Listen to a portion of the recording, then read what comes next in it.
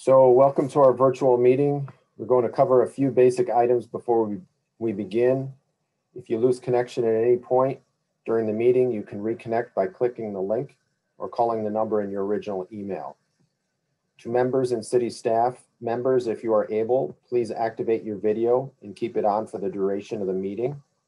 Staff, if you are able, please activate your video when you are speaking. I will be responsible for muting and unmuting committee members, or Kelly Meese will be helping me with that as well. Please use the raise hand feature when you'd like to be recognized to speak or ask questions. Staff, click raise hand when you are asked a question. The chair will do their best to call on committee members in the order in which their hands are raised. Lowering your hand will take you out of the queue. All right. At this point, I'm just going to read the roll just so folks who aren't on the committee will have a sense for who's here and who's on the committee. So Sharon Long, Jocelyn Hemming. I'm here. Jocelyn Hemming is here. Greg Harrington. I'm here. Greg Harrington is here. Janet Batista.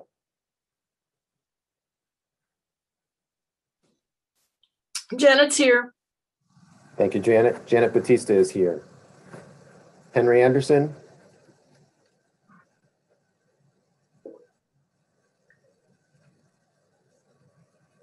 And you need to unmute yourself, Henry.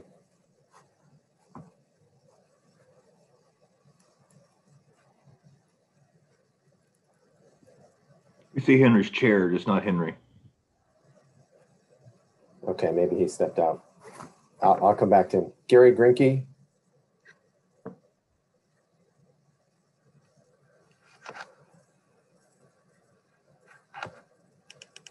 Does not appear that Gary is here.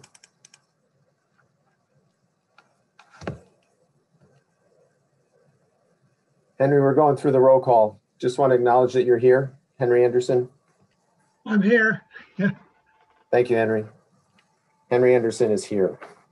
So right now we have Jocelyn, Greg, Janet, and Henry are present. Gary and Sharon are absent. We also do have a number of water utility staff members that are here. Dan Rodefeld, our operations manager, is here. Amy Deming, our public information officer, is here. John Gibbons, our water quality program specialist, is here. Kelly Meese, as I mentioned earlier, is also here. She's helping out with the water quality management while I'm carrying on my responsibilities as the interim director of the water utility. I'm sure I'm forgetting somebody else or not. I think that's all of our water quality staff and water utility staff. We also have Jeff Lafferty from Public Health is here, and Dr. Russ Dunkel from Department of Health Services, and Robin Custer from Department of Health Services is also here.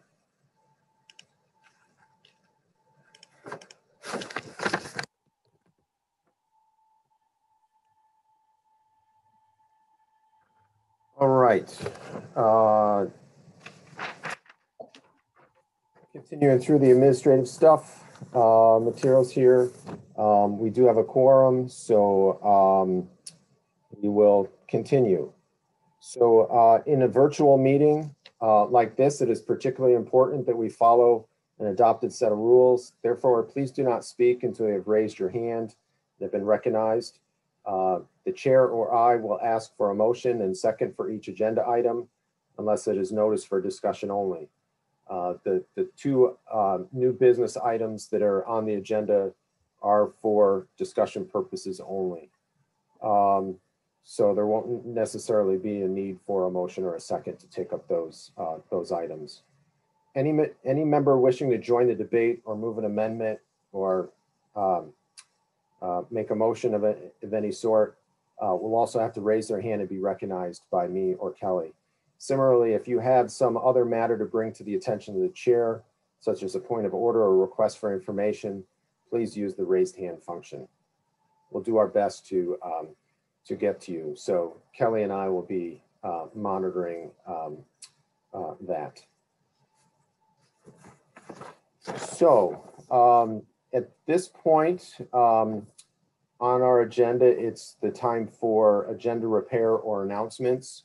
I do have one announcement that previously we had said that we would have a meeting in July. That's not going to be able to happen. But instead, our next meeting will be in August. It will take place on August 9th at 5 p.m. So if you want to mark your calendars for the next meeting, will be August 9th. And that's already on the city committee and board meeting page. So that's already been updated there for August 9th. And then the following meeting after that will be the regularly scheduled meeting for October. So that will take place on October 11th at 5 p.m. So those are the next two meetings. Does anybody on the committee have any announcements or a need for agenda repair?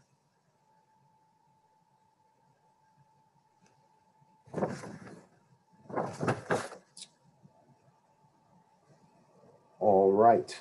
I just did want to make one comment. This is the place typically in the city meetings where there would be a place for public comment. Just want to make those aware that are on the call. There is no opportunity here during the meeting for public comment, but we do receive written comments. And so there is an email address that's on the agenda. So if you have any comments that you'd like to share with respect to any of the agenda items that we're taking up today, you can send an email to water@madisonwater.org. And those comments will be received and distributed to the committee. And we also share those with the Water Utility Board. So at this point, we'll take up the approval of the meeting notes. So I'll take a motion to approve the minutes or the meeting notes. Approval. Second. So that was Greg made the motion and Henry seconded it. Hopefully you all have had a chance to review the meeting notes. Is there any discussion?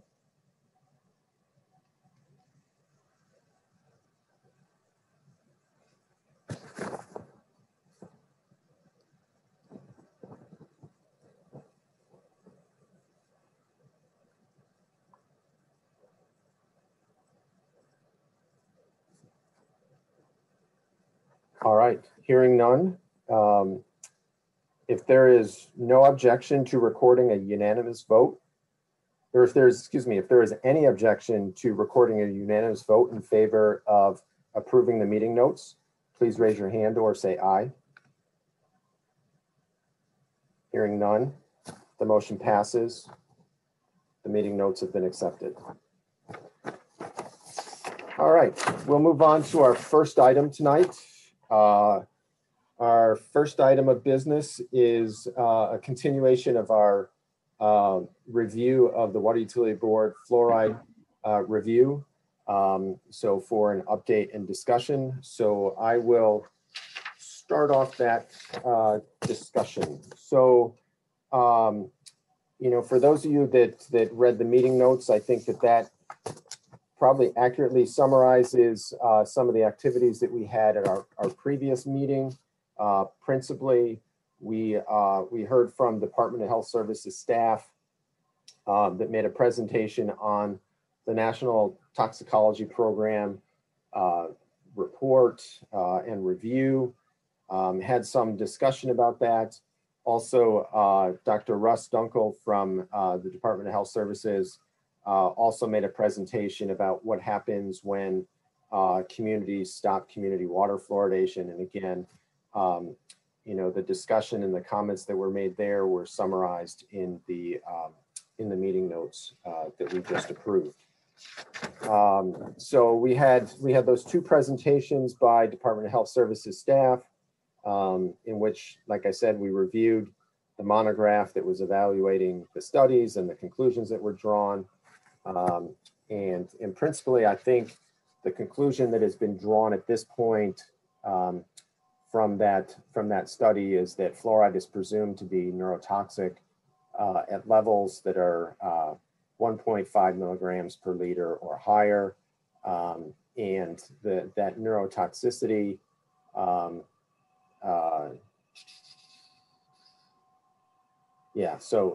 so at levels that are above that 1.5 milligrams per liter. I know, Dr. Anderson, I know you were planning to reach out to Kyla Taylor, who is an author of the NTP report, and we were hoping to have her join us at this meeting. I understand that she was not available to attend and that you tried to find a replacement for Kyla in the name of Andrew Rooney. I'm wondering, I'm suspecting that you didn't have much success with that either. No, I didn't. If anything, they're waiting for her to come back. She's on a maternity leave. So, well, and I didn't hear from anybody else at NTP. Okay, so our plan was to hopefully have a presentation and discussion by a member of the NTP staff that had drafted that report. Unfortunately, that obviously is not going to happen tonight. We were not able to get those confirmations. Continuing with this review, I know that we've had some opportunities to, there's been some presentations that have been made through webinars. I also know that the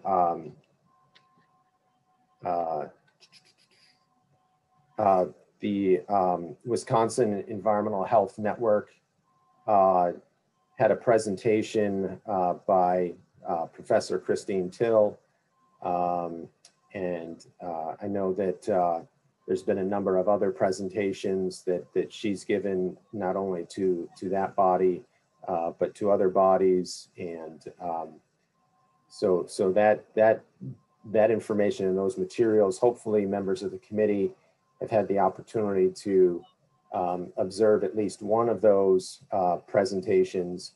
I do have a link to a recorded presentation that I can share with the committee if there's any members that are still interested in seeing any of those, or at least that one presentation from the Wisconsin Environmental Health Network presentation. The general conclusions, as we've already stated, is that fluoride is presumed to be neurotoxic.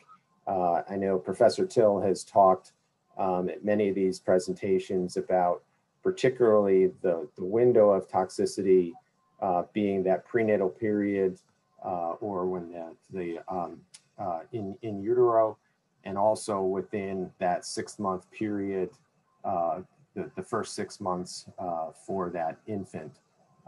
And some of these exposures to fluoride have been demonstrated through these limited studies to potentially have some impact on reductions in IQ. And there have been other some other presumed effects that have been demonstrated in some other limited studies. I was hoping Dr.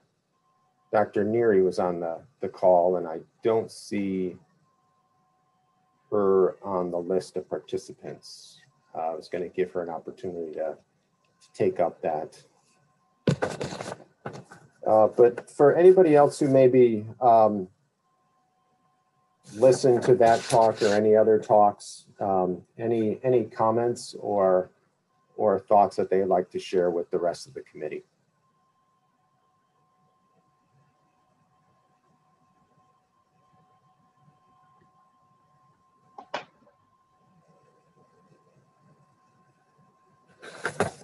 Joe? Yes. Yeah, the only thing, and I think the charge that we have of is it likely neurotoxic? I think that's you've sort of indicated that question's been answered, and the issue is at what level, and how does that relate to the current program?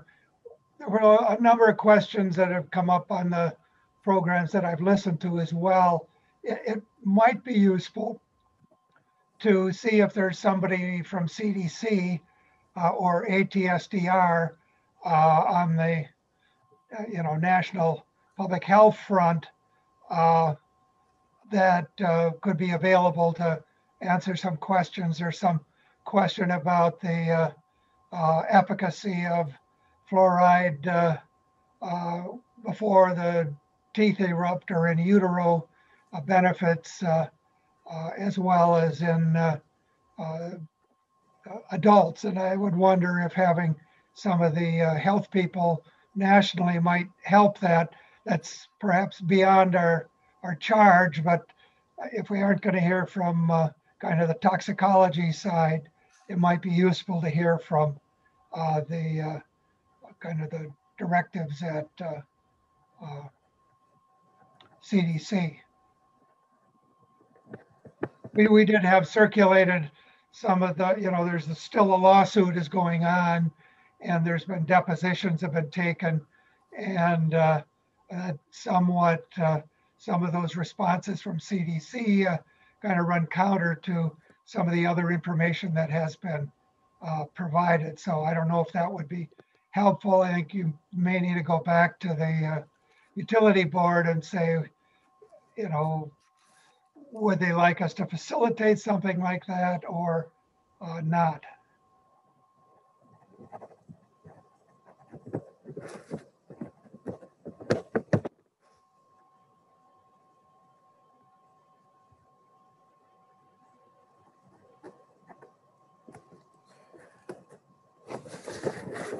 Anybody else?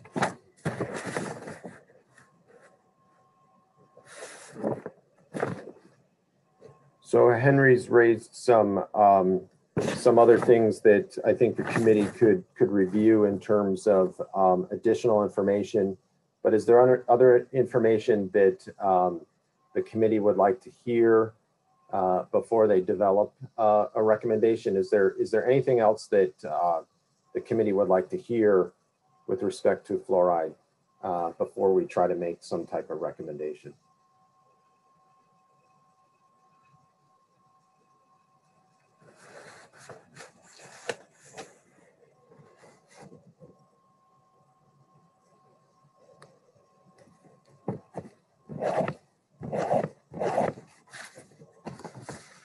Mostly silent crew today.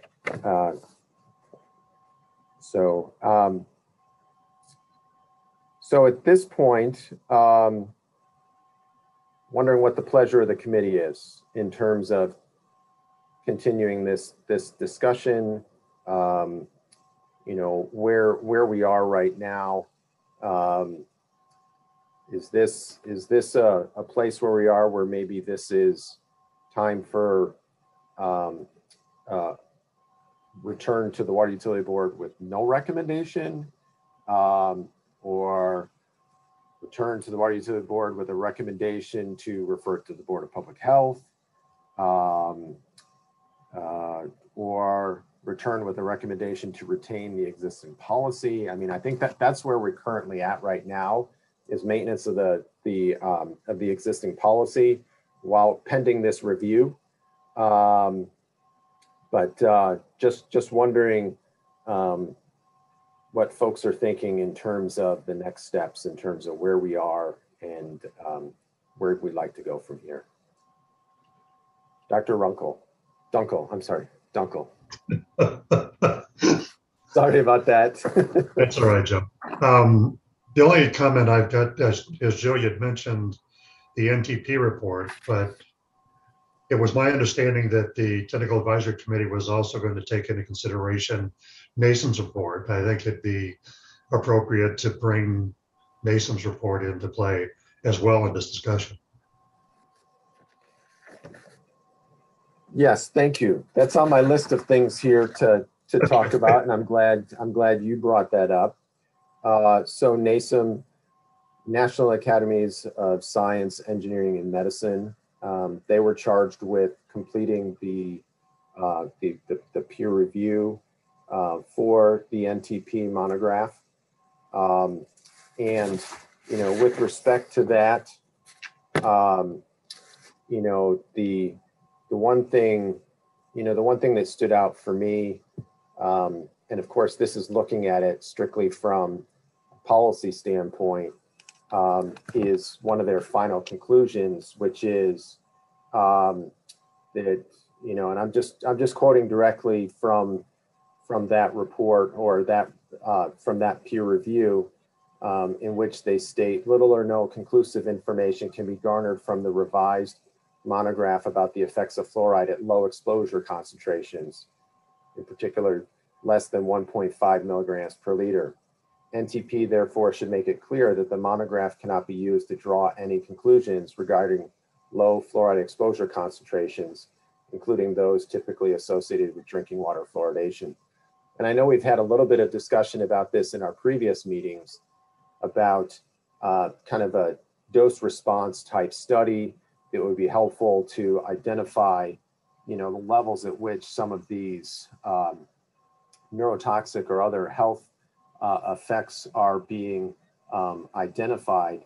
But the general conclusion that I see, is that some of these effects are observed at higher fluoride levels, but not at those levels that are typically at drinking water. And it's not to say that there aren't health effects at these lower levels that are typical of community water fluoridation, but the evidence is less conclusive. And Jeff, you wanted to make a comment. I just wanted to ask the board if any one of them watched the Dr. Till presentation, if they had any questions for myself or Russ or Robin about anything they may have heard during her presentation, or other studies that they may have burning questions about that we can try to answer.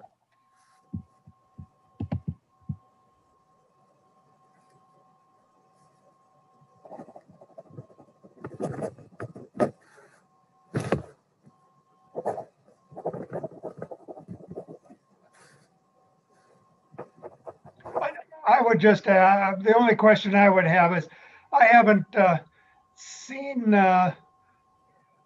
any strong literature on the benefits of fluoride for pregnant women during the pregnancy. Again, not, this would get to a public health approach of providing information to pregnant women or during, before the teeth erupt. And I don't know if Russ has any literature on that, but that was one of the issues I thought that's been raised, of focusing on higher risk period would be prenatal and immediately postnatal. And that could be handled through advice.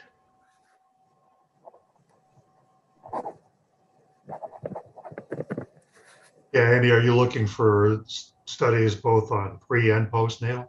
Is that what you're looking for? Yeah, I'm looking for, I think the last time you indicated that it's beneficial during pregnancy for the developing fetus. And I just haven't seen that. And again, I thought in the, at least the lawsuit where CDC was interviewed there, at that point, they were saying there wasn't any particular benefit information for during pregnancy.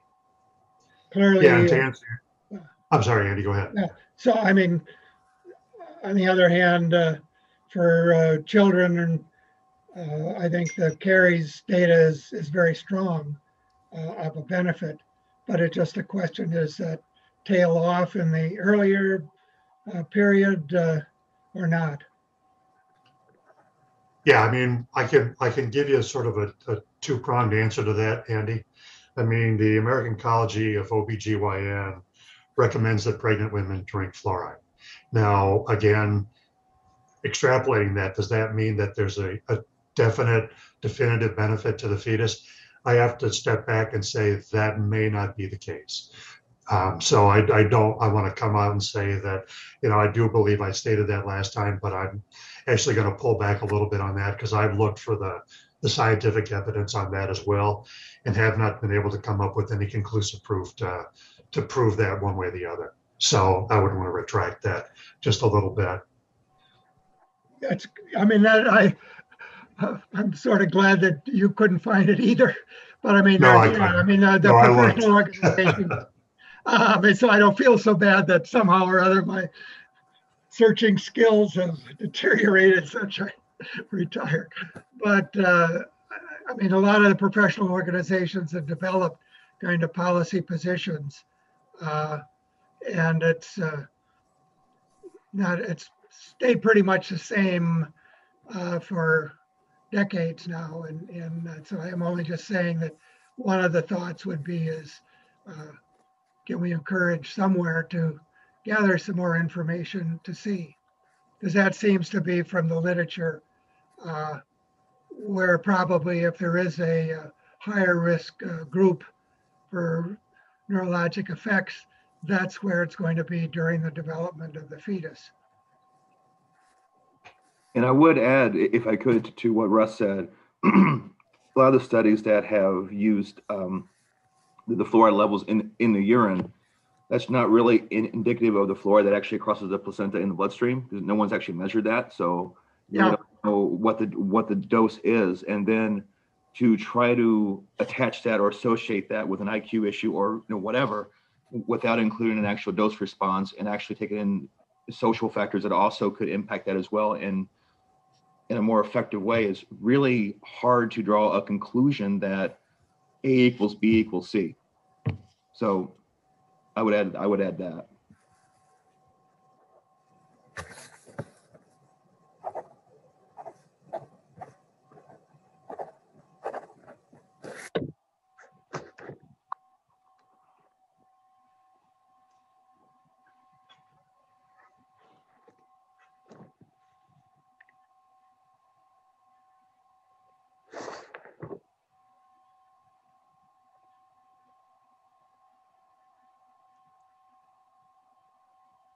All right.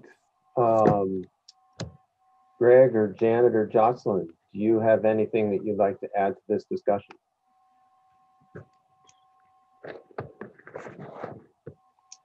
Go ahead, Greg. I guess I don't have much to add from the health effects perspective. I think what I would like to see us do is proceed in a fashion that meets the timeline you need to meet, Joe, or what the board needs to meet. So I think if we can maybe get our memories refreshed on when they would like to get a recommendation from us by, I think that would be helpful for me. And I think whatever recommendation we make, I'd like to make sure we're making it on the whole body of evidence and not just a couple of reports, I guess is the way I would put it. So I'll leave it at that.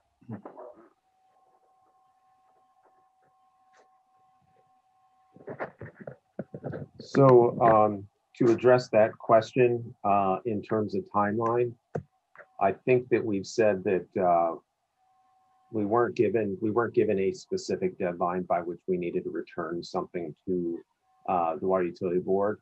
I think the timeline that I had envisioned and the schedule that I had envisioned is that we had Department of Health Services came and made their presentation in terms of their evaluation of the NTP report. We've now had the opportunity to review the peer review by NASM the National Academies of Science, Engineering, and Medicine.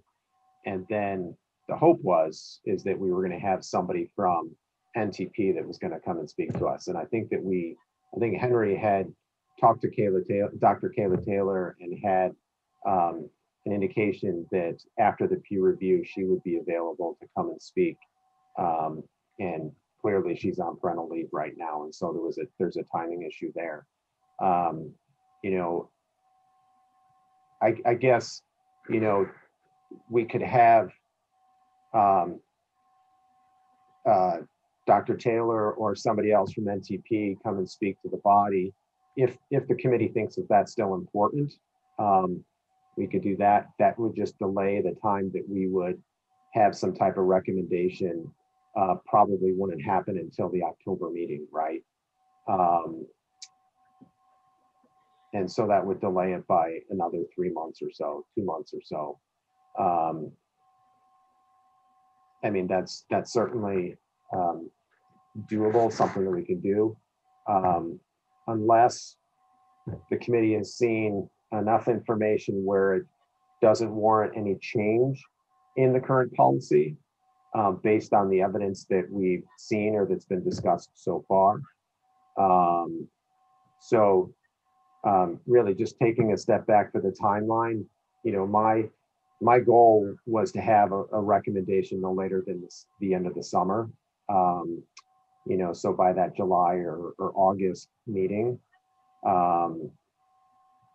But I had hoped to, like I said, have someone from NTP come speak. We'd then have some time to digest that, and then have a fuller discussion at a meeting after that. That is what my plan had been. You know, not having that presentation today either delays it or you know, removes that from part of the consideration. And I'd leave that up to the committee to decide on that one, I guess. Janet. Well, I brought this up before, and I want to bring it up again because maybe it could be part of our recommendation. I'm not sure. So basically, we're given the task of reviewing information about the possible detrimental effects of community water treatment for fluoride. What we don't have is much information about how protective our level is in our community. And it's really disappointing because it would be simple data analysis to find out, for example, since the time we lowered the amount to 0.7 from 1.5, if there's been any change in the quality or number of carries or however that's analyzed. And there are other ways to do that too, because there are different parts of the state where there's no fluoride treatment. And so I'm uncomfortable evaluating health-based reports without actually seeing the benefit of the levels that we're using. So in going forward, if we do give a recommendation to keep our levels, I would like to include something about collecting data to find out the actual benefits that there are. Anyway, so those are my comments right now about this.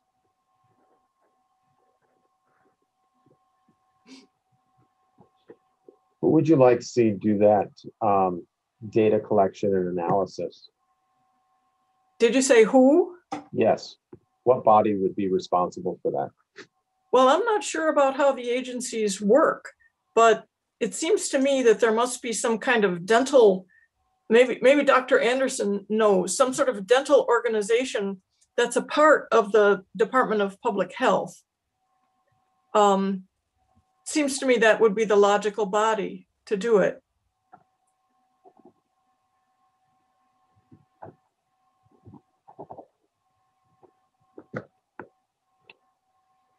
Henry, do you have I mean, there's the one could, I mean, part of talking to CDC is they may have funds to support some type of a study. Again, that could be encouraged through the university, through family medicine. It could be at the Division of Public Health, and Russ would know about that. And it's a matter of, is there some data available? Could a group sit down and think about what existing data might be through Medicaid, where you have a lot of children over time? Could do like a similar study as was done up in Alaska. The problem is any kind of a human epi study, as Jeff pointed out, is going to have potential problems with confounding factors. And the issue has to be, is there any reason to believe those confounding factors would be associated with a specific outcome that we're concerned about, either fluoride exposure or other. The other thing would be to look at, and I haven't been able to get that data for of the studies specifically looking at the benefits of fluoride in the water. How is there a dose response seen on the carry side? As you said, your question about 1.5 down to 0.7. One thing might be to look at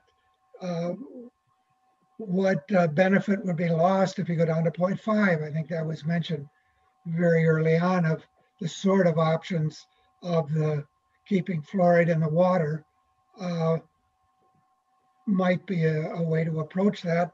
Or, as I say, the other would be to put out advice to the high risk pregnant women, if that's I think that is another option to do. But I don't know if there's data sufficient to look at all the various studies and try to break it down into community levels at different levels. As you say, we could look at elsewhere in the state.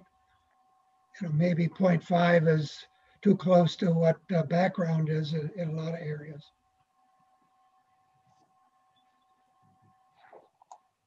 Jeff?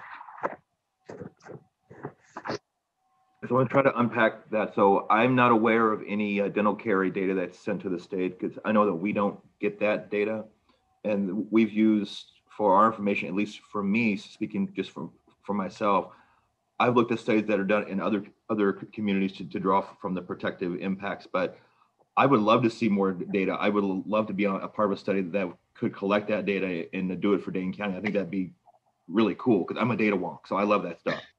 But and as far as confounding factors, I mean, no one study can take care of every confounding factor. That's why you have to have a variety of studies, because if one study tried to take on every confounding factor, you wouldn't have a sample size, that could give you a statistical power. So that's why you need a volume of data that looks at a similar or same question and looks at different confounding factors. And that's something that we don't have here that would link IQ to water fluoridation. It's just, there's not enough data in the studies that we do have.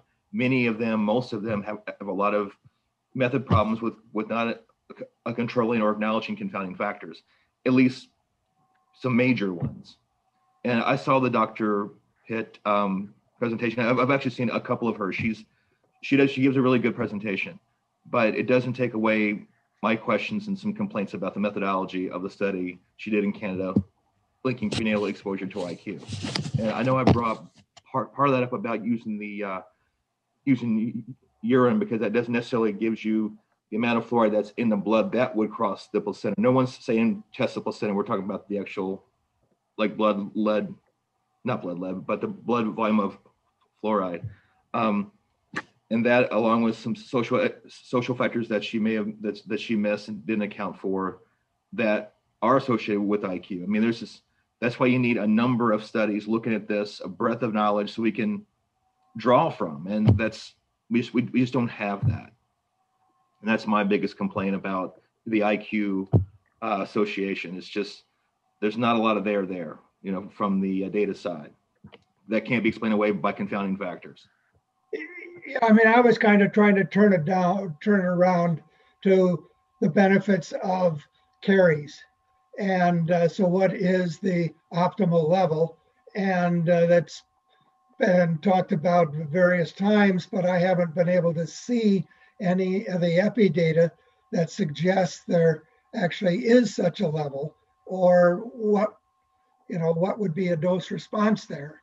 I mean, what you want to do is have a level of fluoride that is effective for caries, and that will then minimize the likelihood of adverse effects rather than, I think you're right. I think it's a big lift to try to do studies that'll change the kind of toxicology of fluoride Right.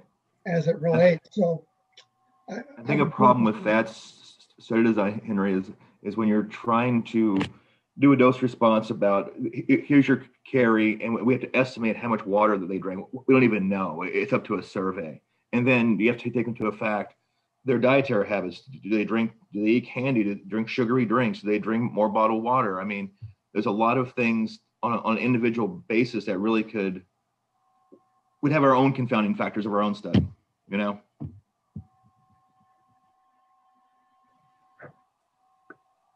Yeah, Russ? Yeah, and I just wanted to, Jeff just added what I was thinking of adding as well. And one of the other issues that we've got as far as collecting the data is, yeah, we might be able to get the data from Medicaid, but that requires somebody to collect that data. And currently we are stretched to the max in DHS because of COVID. I know Jeff completely is aware of this, of what's going on. The pandemic's not over, and we're still dealing with multiple issues related to COVID. I myself am on 3 different COVID committees and COVID response teams. So we don't have the bandwidth at this point in time to be doing that kind of an analysis. Plus the fact that it doesn't address the private sector as well. We'd still have to collect data from the private sector insurance companies as well, which is not always the leap of faith that we can do. The other thing I wanted to mention, Joe, is you were talking about having Kyla Taylor or somebody from NTP. My recommendation also would be that perhaps we have somebody from NASM as well come. For example, David Savitz was chair of the NASM committee that was reviewing this. I think it would be appropriate to have both groups represented to give their viewpoints on this issue as well.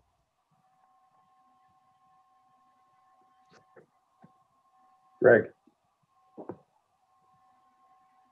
Joe, I'm going to head out here in a couple of minutes to the recruiting event I have to go to, but I guess what I would like to say is that I think these policies are things that need to be reviewed on a routine basis, say once every 3 years or 5 years. And I think the board policy document has something to that effect in it, right?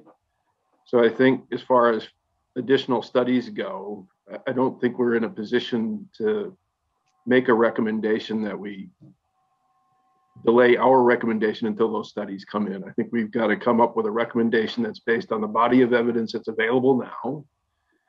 That body of evidence is more than just the neurotoxic effects. As Henry pointed out, we've got some beneficial dental outcomes that we should be considering as a part of this evaluation. So I think we need to make a recommendation now based on the available evidence, and then 3 years from now or something like that, maybe 5 years from now, revisit the recommendation based on research that's done over the next 3 to 5 years. So I'll leave it at that and let others take the floor.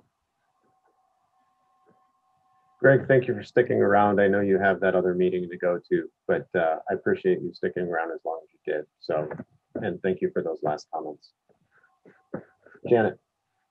Well, I understand that we can't wait around before giving our recommendation to get results of a study, but as part of our recommendation could be that some kinds of studies are done. We can draft that in whatever way. And then the idea was brought up that Department of Health is overwhelmed with COVID right now. And I'm wondering if there isn't some sort of dental organization that that might provide or might be able to accept some sort of grant money to do this kind of study. it doesn't seem like a difficult thing to collect basic information, and a study that incorporates all of those conditions that Jeff brought up. For example, type of water, we don't know all these details about how people are living or what they're drinking or what they're eating, but those kinds of things can be incorporated into a broad scale study to provide some information about, as Henry was saying, the relationship, the dose kind of relationship between community fluoridation and caries or other kinds of tooth health in a community. It doesn't have to be a limited community, it can be in the entire state. But anyway, so that's I still have that on my mind. Thank you, Janet. To me, it sounds like a pretty complicated study, though. We could recommend a study group. I mean, the university has all sorts. If the health departments don't have staff to participate, it may well be that there's plenty of people at the university with an interest in this, and could sit down and have a discussion on, is it feasible and what kind of a study would you like to see, and then could it be done, and then get some estimates upon what it would take. And it may be not feasible. I mean, that maybe a lot of people have already looked at it and decided we're never going to answer that question, and therefore it comes down to kind of expert opinion. But I think it would be we could recommend that a study group be put together to operate for a short spell to kind of brainstorm what could be done. Well, they did do a study like that in Juneau, and then there was another one in Canada somewhere. So this type of study is being done other places.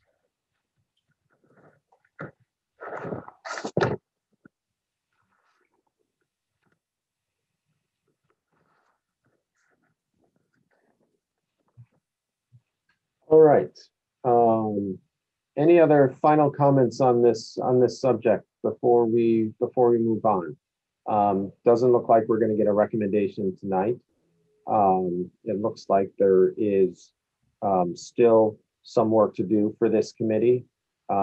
It sounds like there is some interest in still hearing from NTP and maybe NASM as well. And we'll try and, Henry, would you mind trying to reach out and seeing if they might be available for that August meeting? You're on mute. You're on mute, Henry. I mean, Dr. Savitz is a close friend of Jonathan Patz here at the university as well. We can maybe invite him to come give a lecture on something else, and he might be willing to speak to the issues that they saw. At least as I read their report, seemed to me their concerns were mostly on how best to communicate their message. I didn't see a whole lot of challenge to their scientific discussion, but more clearly explaining how they got from point A to point B. But we could try to get someone to come and speak to that. It's a matter of, do we have questions for them? Would that be beneficial? Or is it just to provide more access to different voices for the broader community? Mm-hmm. Jeff? Yeah, so I almost forgot my question, but if there is a study team that's formed, I would love to be on it because I love this kind of stuff. But question is more for Russ.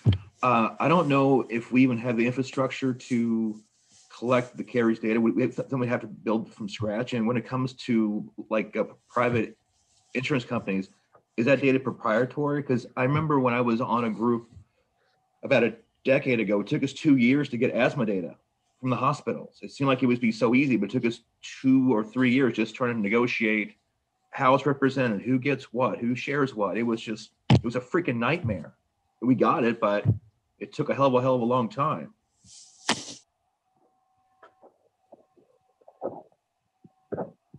Yeah, and Jeff is right, Joe.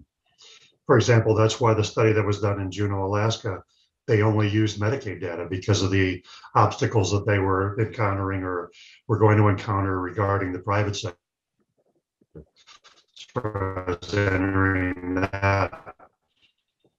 Plus the fact these have a tendency to be a lot more expensive, a substantial sum of money to do this type of study. And I'm not opposed to it, but again, we're dealing with issues with the government that's spending money hand over fist to protect people with COVID. I don't see them being reticent to give funding for something like this. I'm not opposed to it, but I don't see it happening. And that's just the reality of the situation. Jeff, I don't know if you've got a comment on that as well. Well, no, just speaking for me personally, I mean, I'm up to my neck deep in COVID work. So I'm just trying to catch up on reports that were due last year, you know, because I've been doing contact tracing and now we're doing testing and strategy data. So I'm still doing COVID, but trying to squeeze in like mosquito reports and childhood lead reports. And yeah, so I'm neck deep too, but I still think would be a cool idea for a study, but I'm not sure who's going to pay for it. But so the more data, the better, I think. Well, there's all sorts of different methods.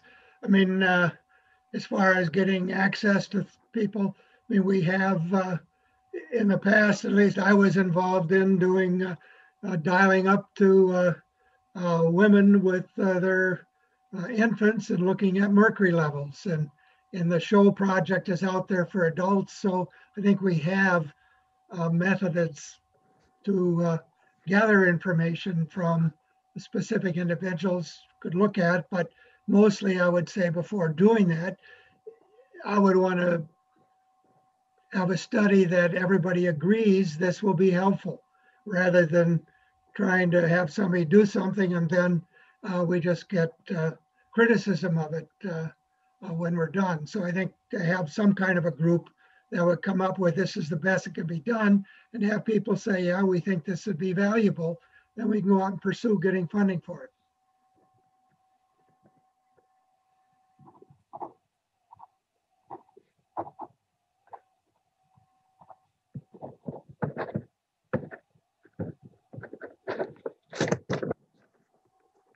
All right, so I think we've probably exhausted this conversation. There's some challenges ahead, but clearly there is an interest in putting together a study group, whether it's local, regional, or statewide, that could provide some additional information in terms of the beneficial effects. So what are some of those positive effects, or maybe not drawing that conclusion, but looking at the levels and seeing,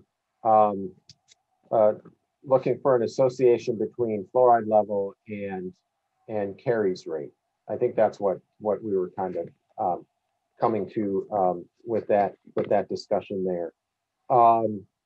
And so so what I think we'll do is I think we'll wrap up the discussion on fluoride for right now. We'll try and see if we can have some representation from the National Toxicology Program at our August meeting, and see if we can get some recommendation after that. So I'm not hearing overwhelming objection to the status quo, right? So the continuation of our current fluoridation policy. I am hearing that there are some concerns about neurotoxicity during that window of prenatal and immediately postnatal. I mean, that I think is at least an emerging concern.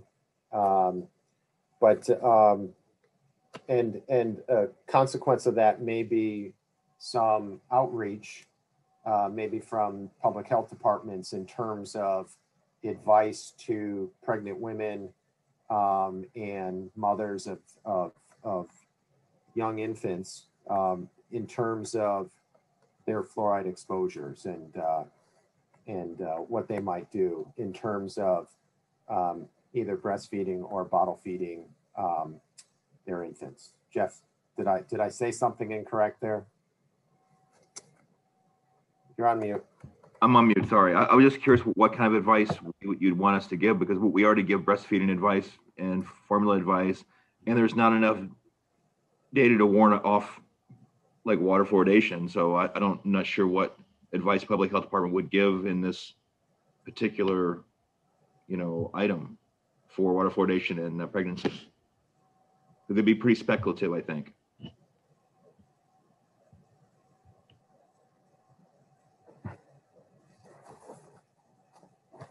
Okay, well, thank you for that.